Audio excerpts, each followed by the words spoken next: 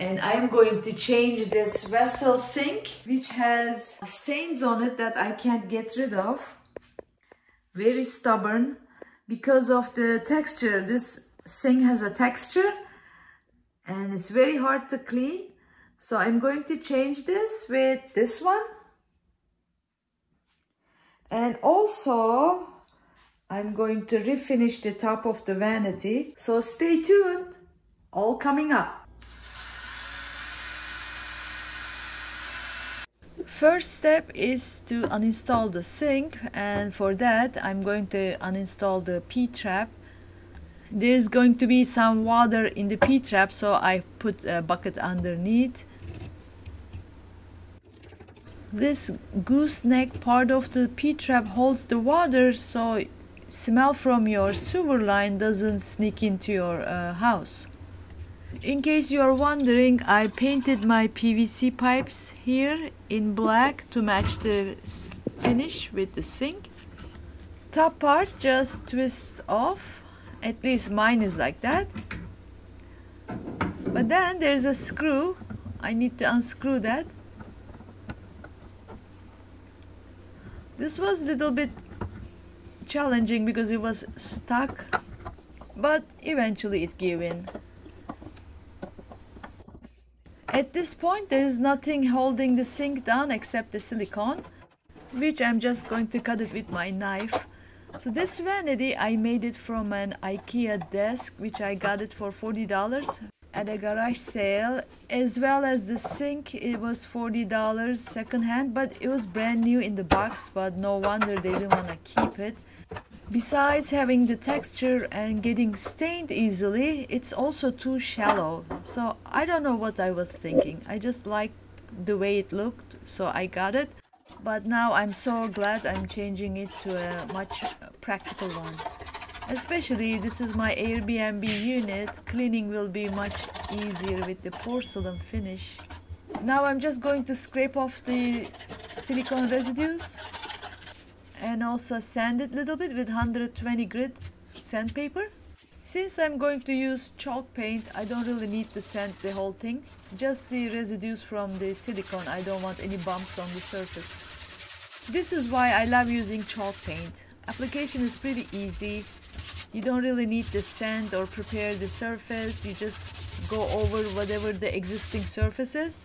First I tried to paint in yellow, but I couldn't get the right color because I usually mix colors, but then I forget what I did, and so that's what happened here. So I decided to go with the charcoal anyways, because the bottom shelf is charcoal and I think it will look much better with white sink. After 2 coats of chalk paint, I sprayed the surface about 3 times with this protective top coat. I'm going to list all the materials I used in the description below if you are interested. Once the surface was dry, I put silicone around the faucets. And now it's time for the new vessel sink. It came in the mail. I ordered online.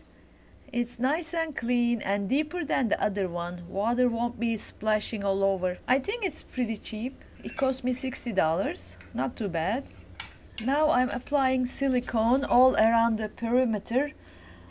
But I have a feeling I made a mistake at this step. I should have put the silicone to the outer rim instead of inner. But it was too late by the time I realized. I don't know why I did this. So I'm going to make it up for it by putting silicone from outside. Well, outer rim has this slight curve. That's why I don't want to put silicone there. I thought it would show, but I guess it's better than getting water inside and rotting the wood underneath, right? Well, anyways, but hopefully this will protect it from water going in. I dip my fingers into water with dish soap solution so silicone won't stick to my hands. So that's a good trick to know when you're using silicone. At this point, I run into a problem. My gun didn't fit in the bag, so I end up squeezing into my fingers and then apply it. But at the end, it worked out okay. Now it's time to install the drain. You need to get a vessel sink drain. They tell you exactly how to do it. All you have to do is follow the instruction. First thing, I'm going to slide down the drain body through the sink hole. I'm not using any plumber's putty around the rim since it has its own washer, and this washer goes from the bottom and a nut to secure it in place. So let's do that first. All I am doing is follow the instruction. First the washer goes in, and then the nut to secure it in place. I'm gonna use my wrench to turn it a couple of times. Now the tailpiece goes in, washer in between. Never forget the washer for watertight connections. So far up until this point I used what came in the kit, but now I have a problem here. My tailpiece is too short and it doesn't meet the P-trap, so it needs to be extended. So I went ahead and bought this extension pipe. They're very cheap, couple of dollars from a hardware store, and this is gonna do the job.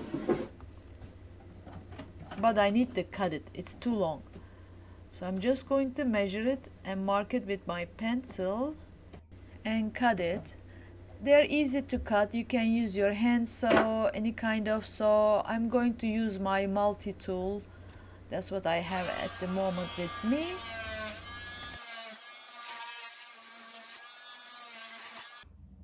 You need to first feed the nut and then the washer to the tail piece, and then you're going to put the extension pipe,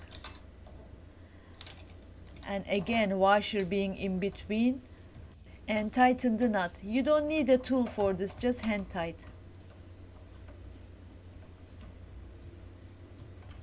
I also had to get this reducer nut and washer because my tail piece is 1¼ inches and the P-trap is 1½ inches, which means I have 1/4 inches of gap, and if I use it that way water will be gushing out.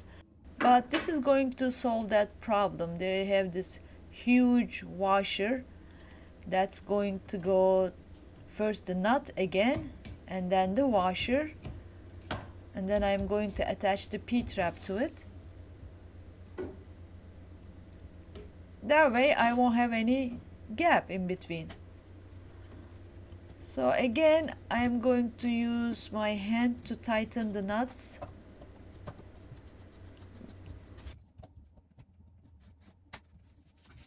Now time for the big moment. We'll see if there is any leak or not. It's all dry. Let me remove this so we can see on the surface if there is any dripping of water or anything. Nope, all nice and clean. Now this is the last piece of the kit I need to install it. This is very easy. You just twist it in a couple of times and that's it. So this is a push button drain. I want to test this for water tightness very quickly.